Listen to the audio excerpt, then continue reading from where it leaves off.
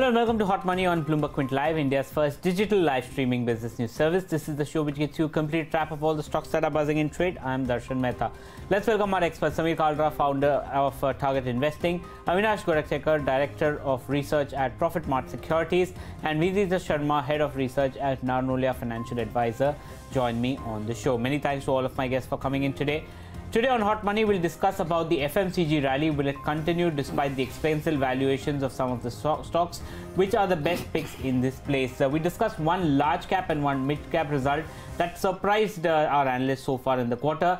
And lastly, we talk about Reliance Industries, which is showing strong momentum today after being under pressure for the past couple of weeks. But let's start with the first one. FMCG stocks yesterday rallied anywhere between 5 to 7%. No doubt most of the companies have already reported numbers. It was mainly on account of the DDT that impacted and aided some of these MNC companies especially. But what's the view on this sector? Is there any stock that they like? Are they finding the sector valuations expensive? We'll ask our guest. Avinash, your overall trend on the FMCG sector. Do you like this sector? Are you recommending any of the stocks to any of your clients currently? In fact, Darshan, we feel that at the current level, stocks like Godrej Consumer and Dabur definitely have shown a decent kind of performance, both in terms of margins, in terms of the volume growth. And our sense is that, the Jan to March quarter could definitely be a better quarter compared to the third quarter. Already our sense is that some green shoots on the volume growth seem to be visible. And hopefully, in the budget, the kind of money which has been outlined for the rural spends is definitely going to percolate down to companies which have a large exposure on the rural market. So I think given a choice, I think Dabur and Godrej Consumer, obviously on market declines could be accumulated. Our sense is that the coming year could definitely be a better year in terms of volumes as well as margins. Okay, so these are the stocks that anything that you are recommending your clients to stay away from in this sector? Actually, Darshan, we track a very few stocks, but I think if you talk about Hindustan Lever, I would believe that valuations still seem to be a little pricey here. Our sense is that despite the fact that the results were slightly better than market expectations, the volume growth still has not kicked in to the level what probably our expectations were. So I think probably the higher kind of multiple or the higher kind of market stocks would possibly be away. We would prefer to go for the slightly smaller companies where we believe that probably both the urban as well as the rural spends could possibly drive the volume growth. Okay, that's the view that's coming in from Avinash.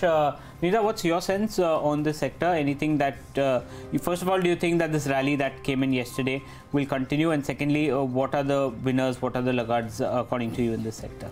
So as we already know that all the FMCG stocks are already at high valuations, and the volume growth that we have seen even in this quarter is more of because of promotions and one or one free, etc.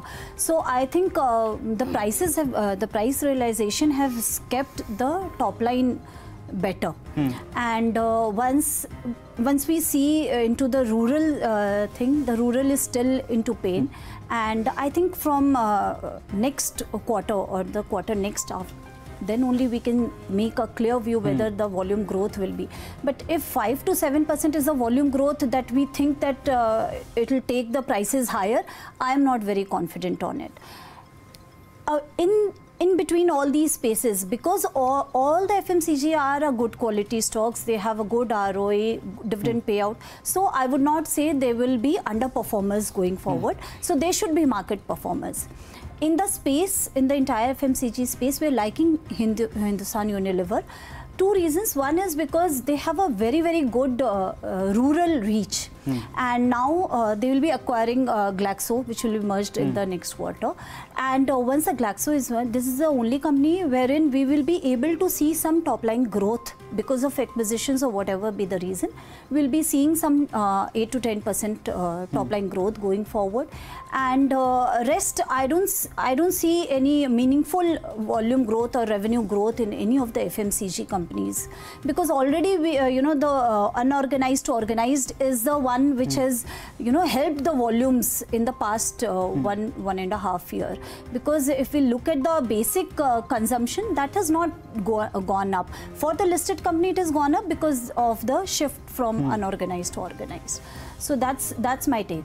HOL should be the outperformer because of the reach, and if the rural improves, it has almost 8 million reach Glaxo will add another 2 million. So I think that should What be about the food businesses? You've seen counters like Jubilant Food, Westlife, all of them rally because of numbers.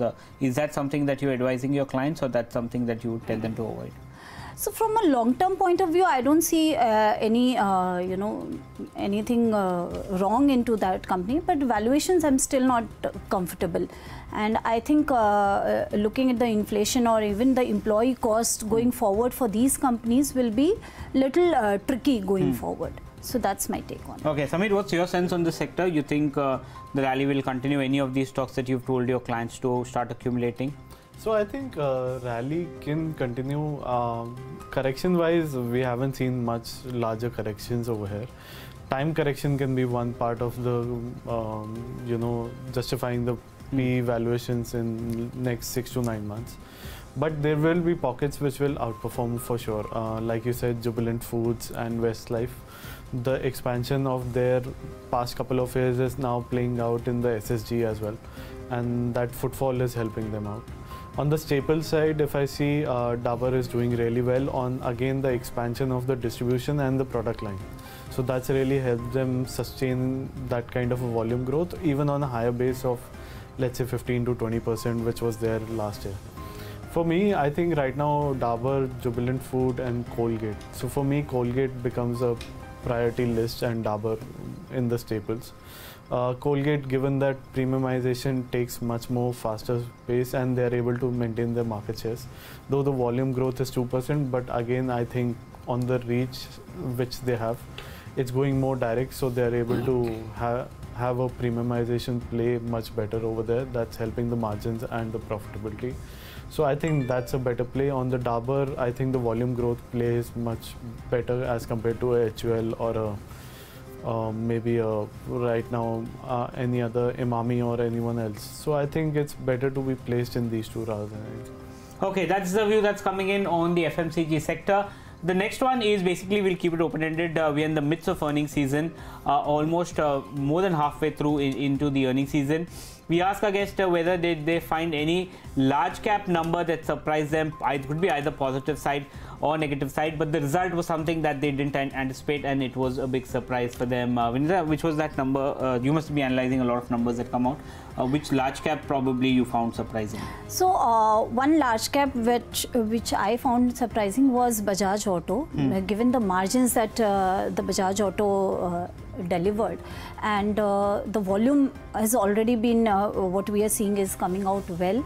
The export is contributing very well to the top line for Bajaj Auto, and that is keeping the revenues as well as margins on the better side going ahead.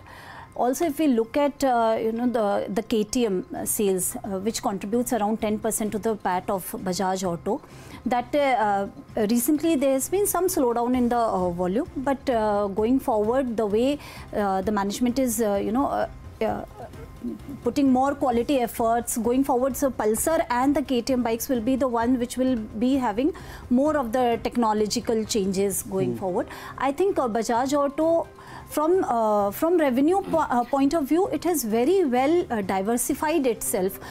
So once the domestic slowdown is coming into the country, so Bajaj Auto is able to mitigate it through its export sales. So some part is not performing well, like Bangladesh or Sri Lanka. There is some issues, but overall, I think with the new product launches as well as catering to the newer market, Bajaj Auto should perform going forward. Also, it should perform well. Yeah, there is one news which I just came to know, that there is the Nigeria one. The Nigeria. So there has been some ban from the government from that side, that we need to analyze, because Nigeria right now it contributes 4 to 5% of the total sales for Nigeria. I mean, particularly the Lagos city. So that contributes around 4 to 5% of the sales. And what this ban is, particularly on the taxi front. So there are a good amount of sales which is coming from the personal sales also. That we need to analyze. But in the auto space, I think on the large cap, Bajaj Auto has been a good performer. Okay, Bajaj Auto is the one that surprised. Samir, which was that result that surprised you? So I think for me, on the negative side, HDFC Bank was there. The provisions were higher, the asset quality quarterly is sequentially also going off. and the unsecured book is becoming larger even after the asset quality concerns by everyone. So that is one thing I will be really taking closer look into, and I might take out some profits also even if I am a long-term investor, because given the management change hangover also there, so there are a lot of things which are on the ground changing for the bank. So it's better to book some profits and keep a hold to rest of the balance. Okay, Bajaj, HDFC Bank, so somehow disappointed on the negative side. And Avinash, which was that stock that probably surprised you or disappointed you? No, I think on the surprise side, which actually pleased our expectations, was Tech Mahindra. I think the numbers were much better than what the street and our expectations were. Although margins were down, revenue growth sequentially was pretty strong, around 4% plus, and I think the deal pipeline is pretty strong. They've already won deals worth about $1.23 billion, and from the management conference call, one thing was very clear, that enterprise and communications is now going to be a very growth kind of trigger. The margins could remain softer for one more quarter, but hopefully FY21 is going to be a lot better. So our sense is that typically with these kind of deal pipelines looking strong and the enterprise business again getting ramped up, I would not be surprised that possibly we could see some sort of margin improvement in FY21, which I think the market is also waiting for a long time. What's your pecking order in the top 5 IT companies, be it Infy, TCS, HCL, Wipro and TechM? I would believe that I think from the larger space we still continue to have a higher degree of comfort on TCS. I think TCS would figure out first, then Infosys, and obviously within the smaller ones we like Tech Mahindra. I think Tech Mahindra definitely looking at the numbers, looking at all the other IT players from the smaller pack, Tech Mahindra definitely has done well, and I think the management commentary, Darshan, appeared to be pretty positive and solid. Okay, that's the view that's coming in on the stocks on the large cap front that surprised the street or disappointed. Now, we'll talk about the mid-cap end of the market. A lot of companies probably will feature in this list, but Samir, one mid-cap stock that surprised or disappointed would be either. So I think for the positive surprise, JK Lakshmi Cement numbers surprised me, though the volume wasn't that higher, but still given the capex they are doing and a lot of cash flows which were outgoing, the profitability and the EBIT margin expansion was pretty much surprising, because the pet coke utilization went up for them. So that's where even I think this company can really do up well, because they have added a new line of clinker unit, around a 1 million ton per annum. So that will help the volume growth as well, because their capacity utilization is around 75 to 80% right now. And this capacity is coming towards the west and the north to serve, where I think volume is there, but the pricing power is now coming back. So I think this can be a real trigger for JK Lakshmi. Okay, among the other cement companies that came out, what differentiated JK Lakshmi compared to, let's say, an Ultratech or some of the other smaller companies? So I think the whole, if you see Ultratech, comparison wise, their integration is doing well. So the positivity is there on the large cap end. But again, the capacity utilization is still lower on a larger sense of system. If you see others which have come out, the only main problem which I see with them is, even after a slight recovery in prices which will come in, their costs haven't gone down drastically. If you see especially the south ones, their costs are still high. Ultratech was able to substantially lower because of the pet coke expansion and the fuel cost as well. So others are not able to do that, where JK Lakshmi was able to pull the same kind of a trend, let's say, in that sense. So I think it's better off to be putting over there. Okay, Avinash, which was that number that surprised you on the mid-cap end or disappointed could be? No, I think on the mid-cap side, what surprised us was, a small player called Thyrocare, from the diagnostic space. I think despite the fact that, competition has increased, what was surprising is that we saw a good 300 basis point expansion on the diagnostic part of the business. And despite the fact that top line grew by just about 11-12%, EBITDA growth and the bottom line growth was pretty strong, almost 23% on the EBITDA and 32% on the profit. The management con call also mentioned that they are looking at a very strong Q4 number, and hopefully the imaging business, which was the underperforming segment in the third quarter, should also pick up. Overall, I would believe that despite the fact that they are still a small player, probably some more stronger top line growth could come in probably in the year FY21, and the new businesses which they are seeding, hopefully that should also contribute to the overall expansion to the profits. They massively underperformed Dr. Lal and Metropolis, despite being cheap in terms of valuation as compared to them. You think it's time to shift position, if someone has positions, to shift from, because Dr. Lal has already reported numbers which were not all the best. It's time to switch from them to Thyrocare? I would believe that, in terms of valuations, Darshan, the scope for re-rating on Thyrocare looks pretty good, because both Dr. Path Labs as well as Metropolis, if you look at it, definitely are richly valued. And despite the fact that growth is definitely continuing, this is also a B2C business, and frankly, our sense is that if the company continues to maintain its margins and goes on to increase its top line growth, then the markets would definitely be pleased. This is an older player, but obviously, as you rightly said, the stock has underperformed, so markets could possibly watch the March quarter and then what kind of growth comes in FY21.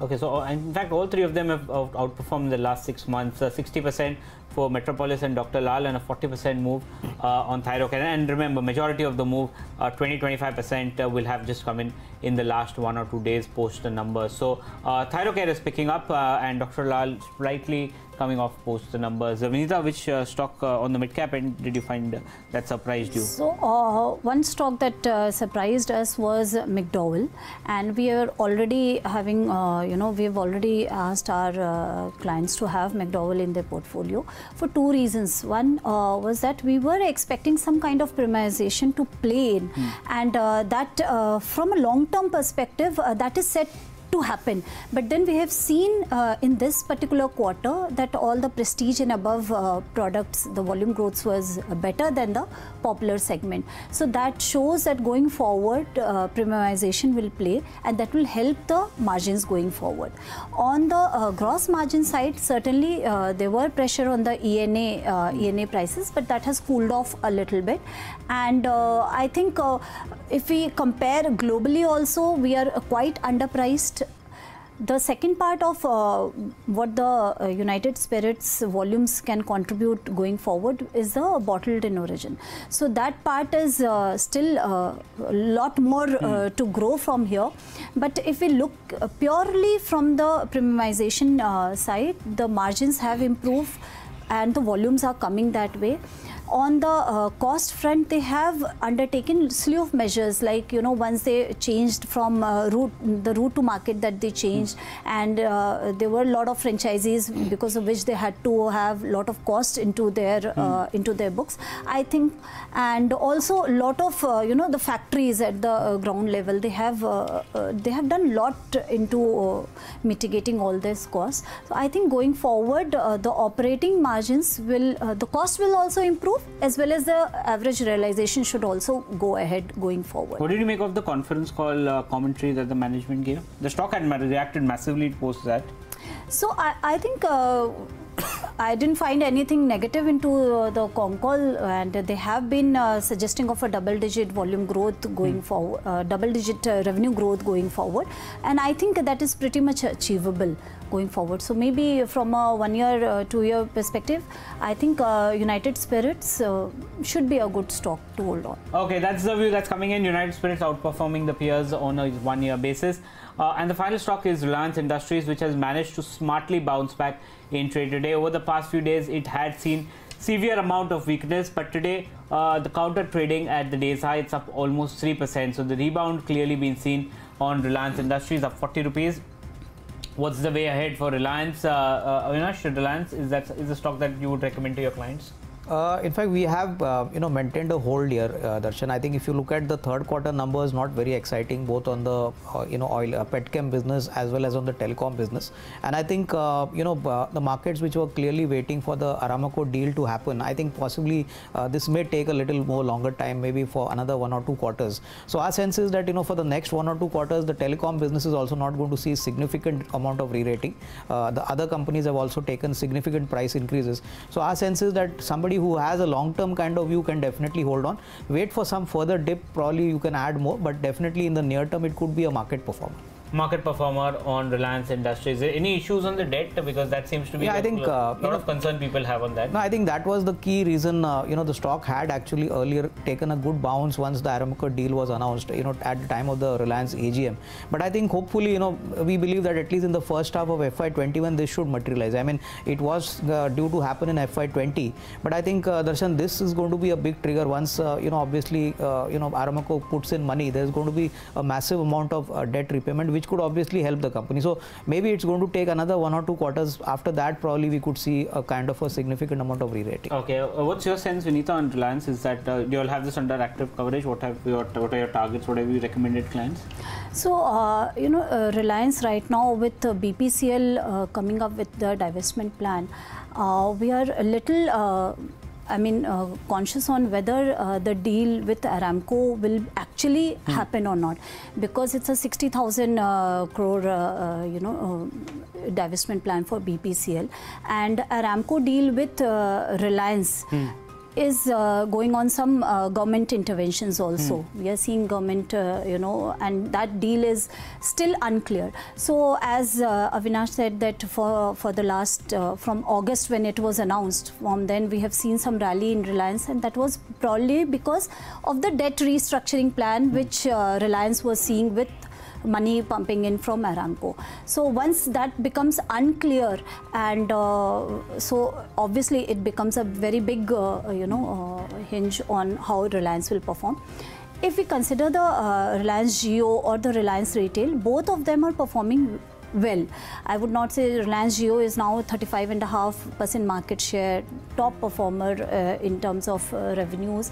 Even Reliance Retail, they are adding some 400-500 stores every quarter, and the SSG growth is around 8 to 14% in different categories.